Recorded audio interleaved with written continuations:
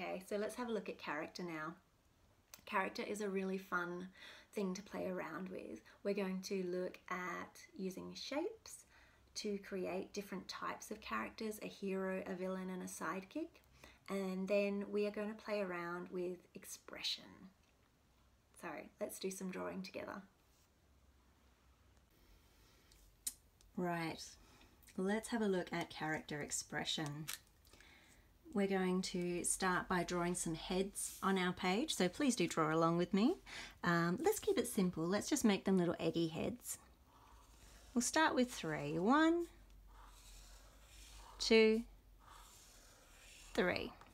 And we're going to try and convey the 3 basic strong emotions. So we're going to work on happy, sad, and angry.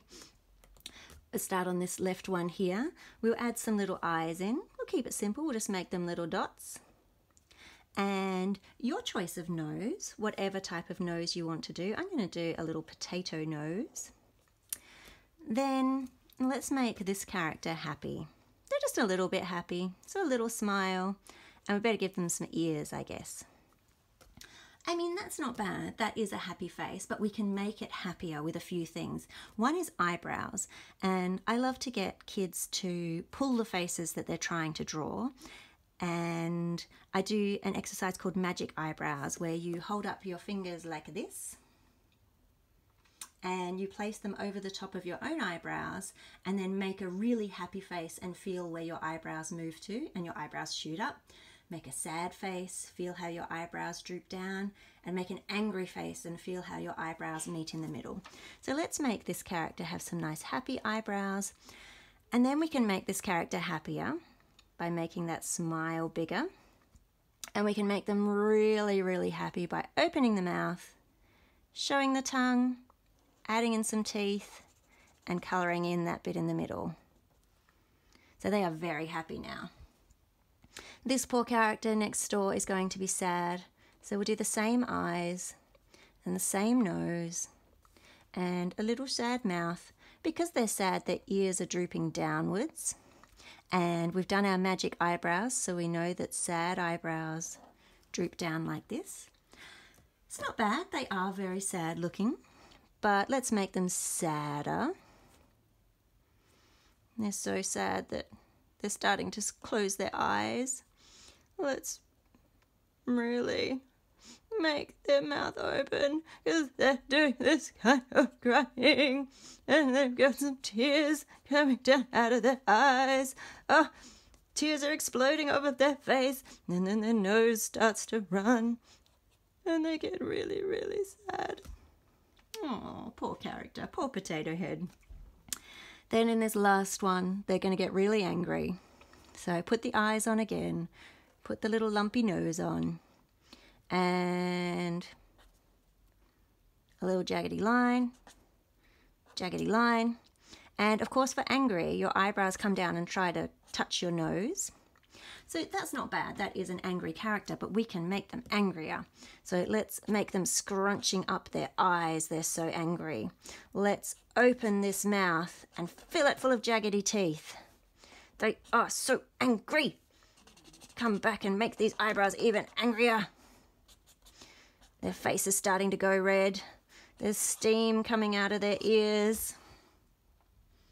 So with a few really simple adjustments, we can go from a character that's like, yeah, it's okay, it's kind of expressing what I want it to express, to being really, really clear. Let's have a look at a couple of other expressions. Let's draw 3 more little eggy heads. Pop the eyes and noses on them. So this one is going to be feeling a bit sick. I don't know about you, but when I'm sick, I feel a bit sad, so we'll do sad eyebrows. Oh dear, they're a little bit poorly. Oh no. Oh no. Ah! Oh, blah, blah, blah, blah, blah. Let's do some ears first and a nose.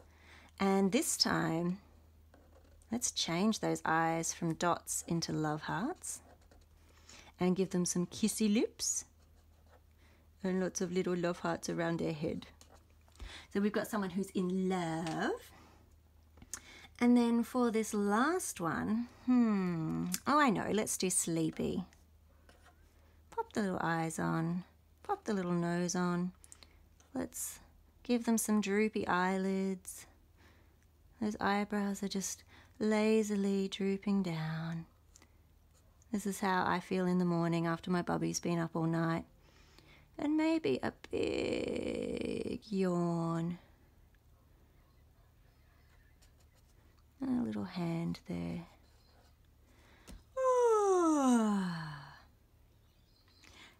So draw yourself some more eggheads and think about how you could express other emotions.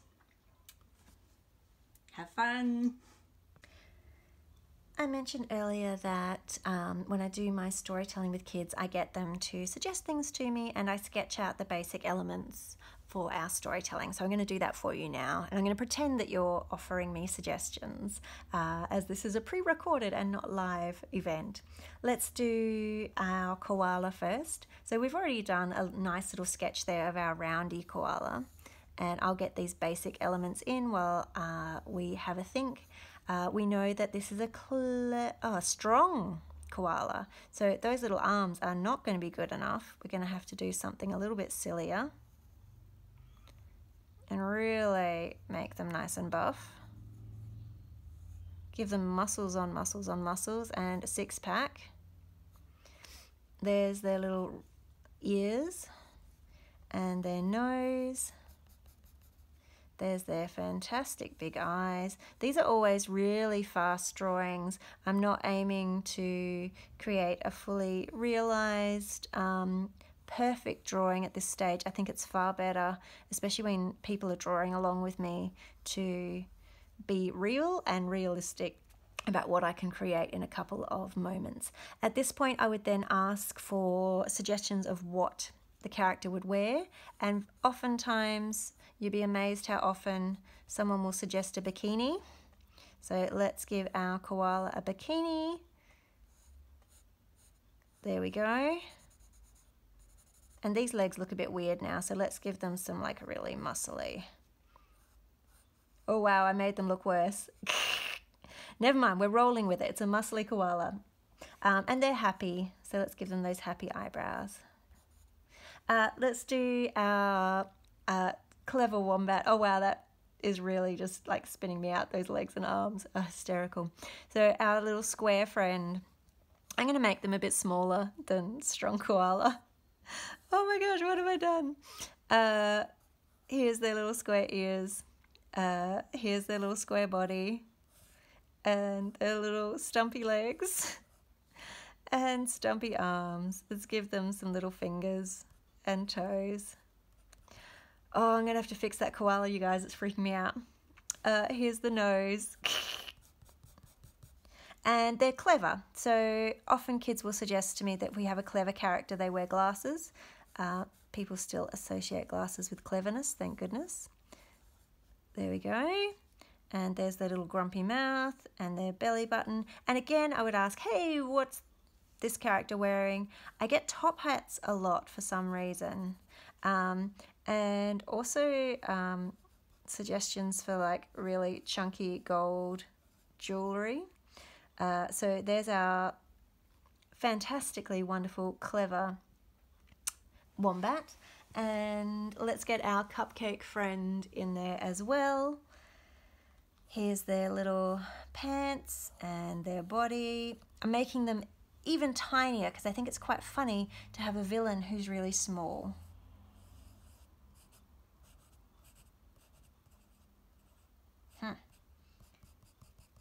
And no arms. They're already wearing their cupcake liner, but what else could they wear? Maybe some fantastic big hoop earrings and a scarf.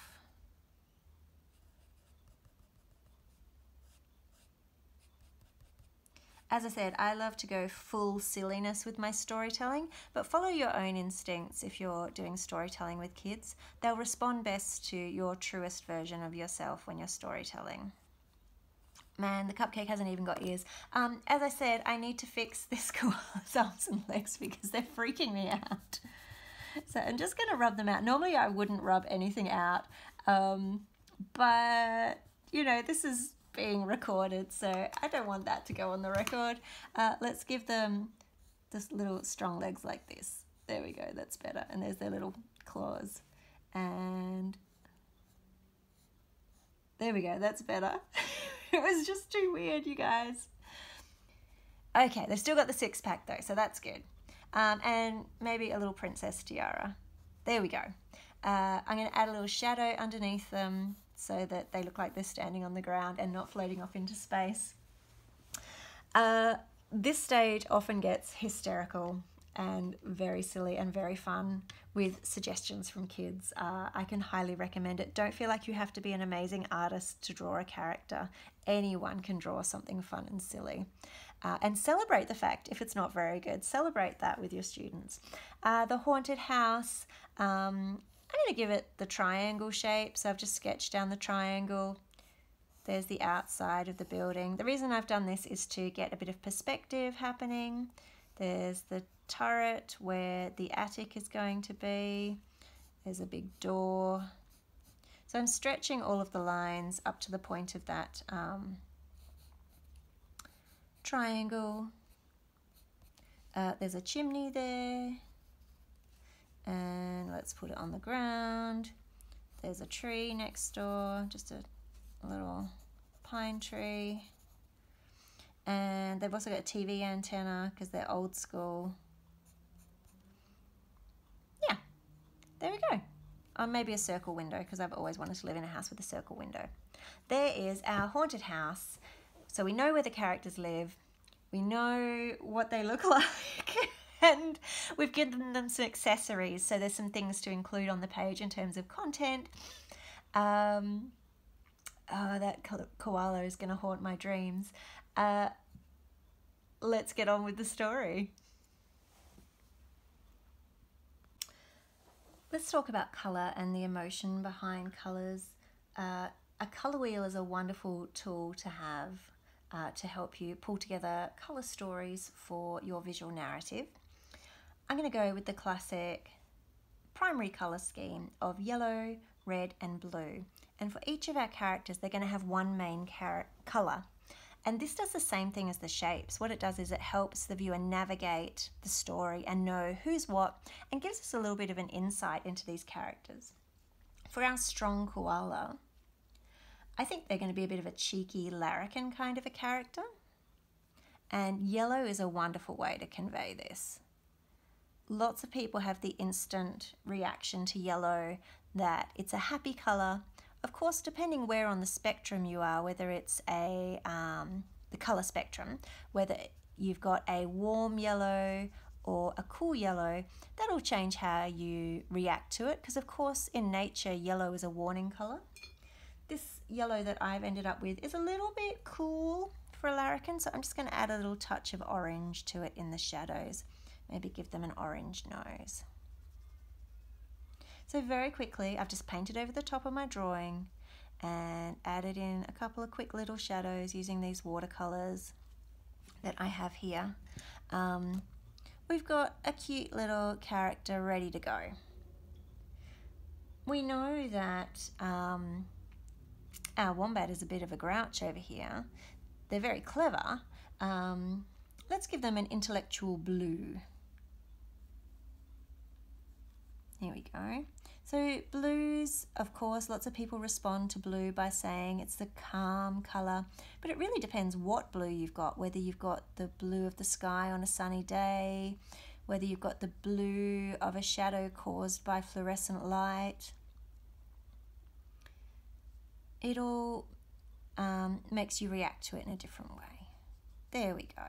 There's our grumpy little clever wombat.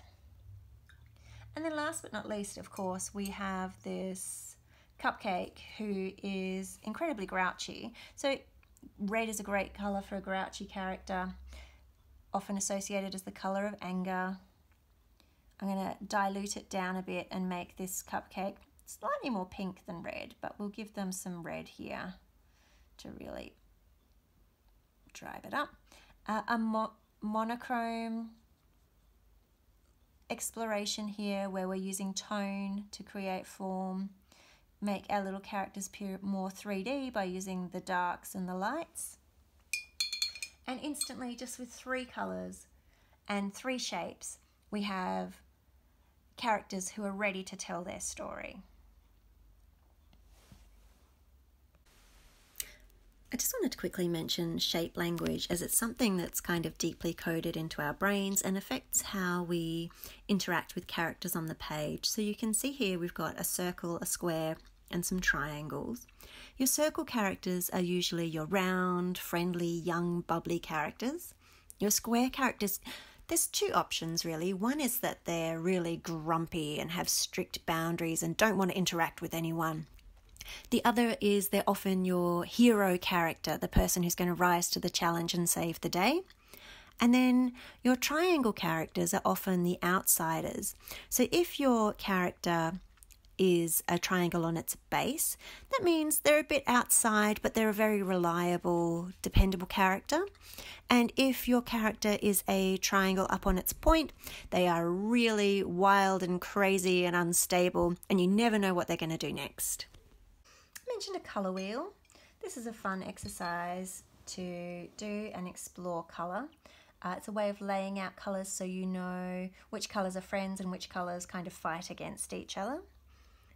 You can start with a yellow, and as I said, yellow is often the colour of happiness, but if it's a really kind of acidy yellow, a neon yellow, it can push more into the warning sign and the feeling of anxiety. So if you think of those anti-slip signs, those are bright yellow for a reason. They're meant to catch our attention.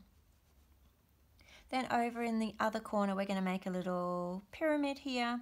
We've got red, so the colour of passion, of anger, also another warning colour. Grab a little bit of blue for the other corner here. Blue can be calm, it can be clinical, it can be intellectual. And then by mixing these colours together, I'm going to lay down a puddle of yellow here and a puddle of yellow here. Cleaning my brush in between, you can hear that little swish of the water. I'm going to mix together a bit of an orange here and get a little tiny drop of blue on my brush and mix together a very lovely green. So you can see with these watercolours I'm laying down the lighter colour first. There's the red. Let's get a little drop of that blue. That blue is like super powerful. And we get this wonderful grey purple colour coming. Oh, too much blue. Quick, add some more red. There we go. So when you're pulling together colour palettes for your visual narratives, this is the classic primary colours, these are your complementary colours. If colours are next to each other, those are your best friend colours. They're going to create a very visually pleasing story on your page. If you jump across the colour wheel, for example, the red to the green, those colours are very exciting next to each other. They're very passionate. They're almost argumentative. Same if you jump from here, from the blue to the purple, it's going to create a really high emotional moment. That's a very quick look at the colour wheel. Of course, you can start blending in between these colours as well, but these simple ones are really great, and having an understanding of how to mix those colours I think is really valuable to anyone who's wanting to make art, because you can create boundless images from just 3 colours, which I think is spectacular. So we have an idea of who and what and where is at the heart of our story. We may have used magic pop sticks, we might have done some brainstorming. When you're trying to decide what is going to go in your story visually, there's just so much possibility.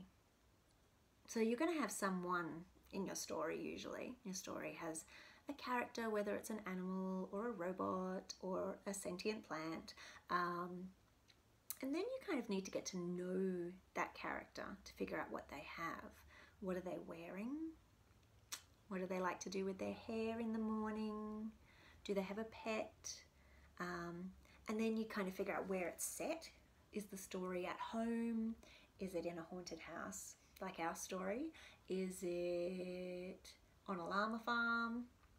These things will help you figure out what to include in your pictures. And it's nice to give your characters something to do. So are they doing something with their hands? Are they jumping over something? Are there toys in the story? Are they eating? These are a lot of questions to think about when you're building a narrative. So a nice way to get to know a character is to think about what's in their school bag. Do they have a neat and tidy school bag? Do they have a messy school bag?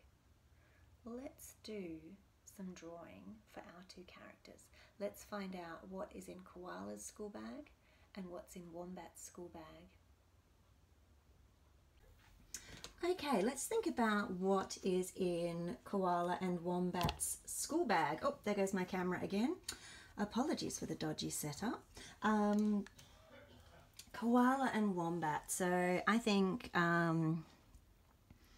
someone is going to have a half-eaten sandwich that they didn't like the inside of. There's going to be some trading cards.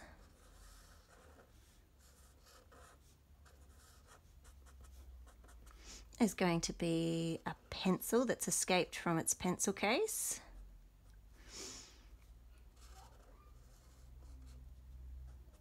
There's going to be a scrumpled up note that Mum was meant to fill in but never got to see. And what else? Oh, a little collection of things. So there's going to be a little collection of stars and planets.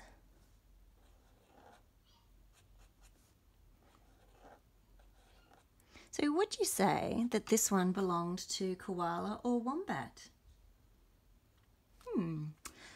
And then in our other school bag, we could have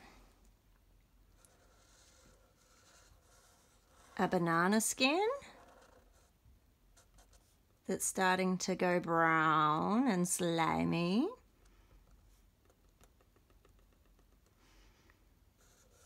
A birthday invitation.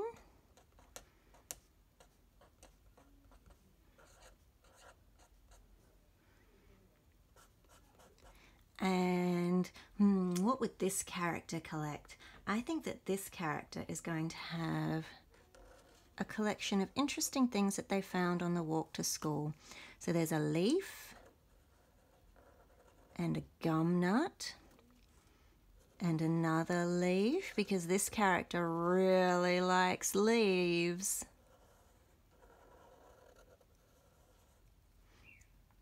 And a gum blossom.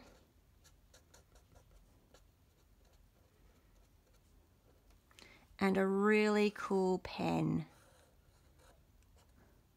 with a pom-pom on the end. So just by having a think what these characters have in their school bags, we've got the potential for lots of story already. So why does Wombat have a collection of planets and stars? Are they an astronomer? Do they like looking up at the moon at night and telling stories about the constellations? What's on these collecting cards? What are they really interested in? What was this note for? What excursion did they miss out on? And what was in that sandwich? Tell me more. Then here in Koala's backpack, we've got these beautiful leaves that they collect in case they need a snack. How long has that banana been in there? What's going to happen when someone smushes their hand into it? And whose party is it? What's going to happen at that party? So just from this one little quick drawing exercise, we've got heaps of great story ideas that we can pull on, and we get to know our characters a little bit better.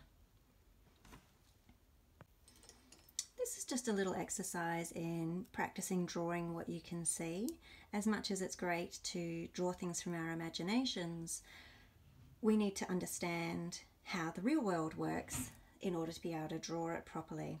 So this exercise is about taking some time and going really slowly and setting yourself up with a little still life. These are objects from my bag, and I'm just going to set them up off screen here a little bit. And a great trick is to use your phone or a torch to give a really strong lighting source.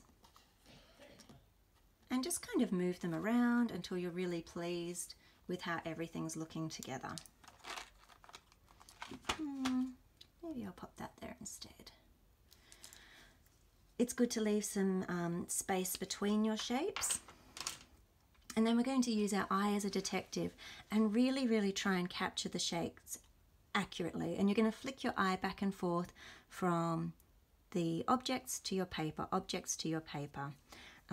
So I'm going to start with the center of that necklace. Trying to get these beads in a nice formation like they are there. Sketching quite lightly at this point, and then the beads change shape. So first of all, we're getting in the shapes as accurately as we can, really taking our time.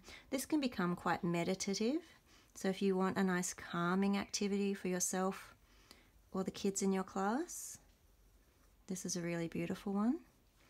And then we've got a knot there, which is a double knot, and this curves away. That's my little bubby in the background being a bit upset about something. Then we've got this wonderful shape of the dummy here. So I'm flicking my eye back and forth, checking the proportions, checking the shapes. Of course you can use an eraser to come back and revisit and get the shapes more accurately. Curving around there. So you can see I haven't quite nailed it, but I'm going to keep going. We're aiming for it to be as close as possible to what we're looking at, but we're not going to freak out if we've gone a bit astray.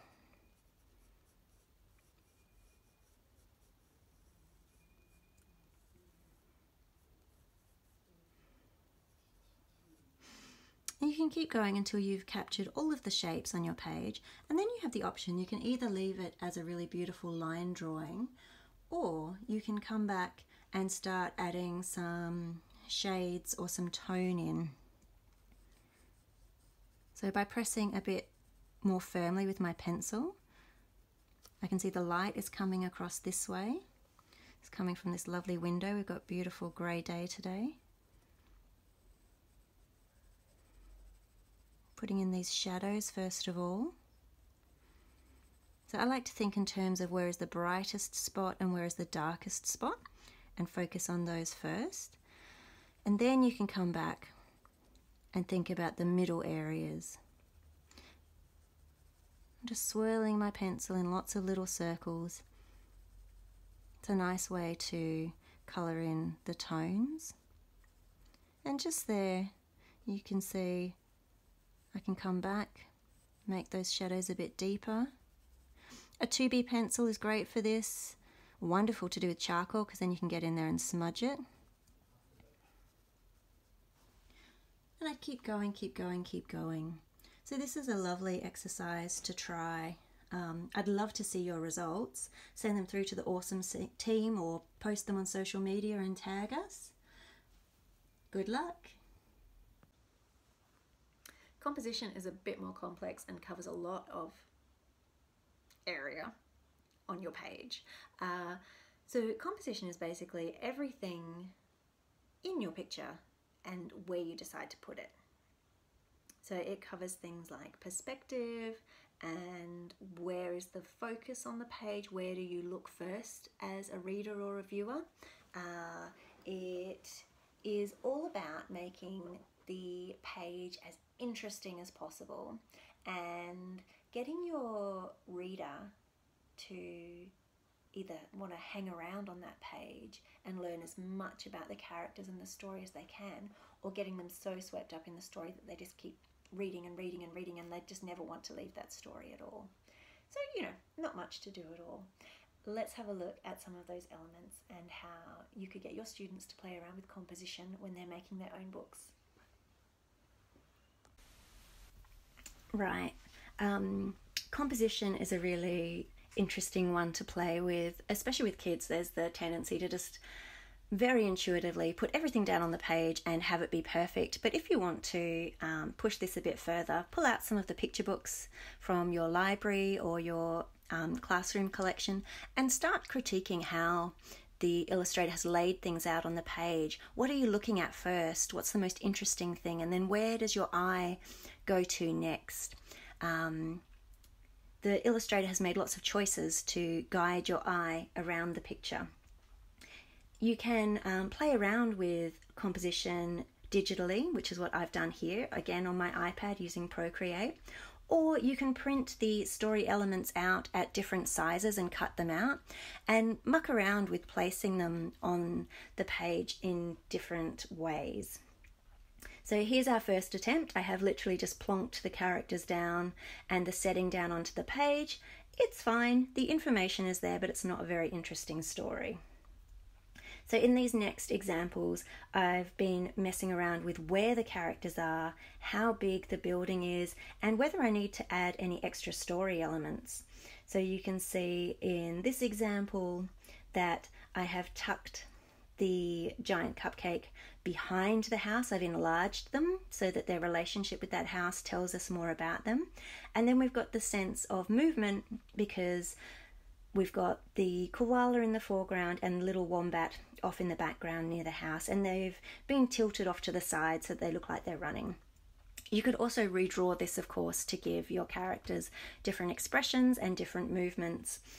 Then I wanted to really push the size of that cupcake, so I've enlarged it again, moved the little characters and given them a shadow to help them feel like they're in the landscape. Then I wanted to capture the moment where the cupcake is crying and it's raining, so I've added some tears and some umbrellas. And finally I thought, wouldn't it be great if we really pushed the size of that cupcake and made it the size of a mountain, basically.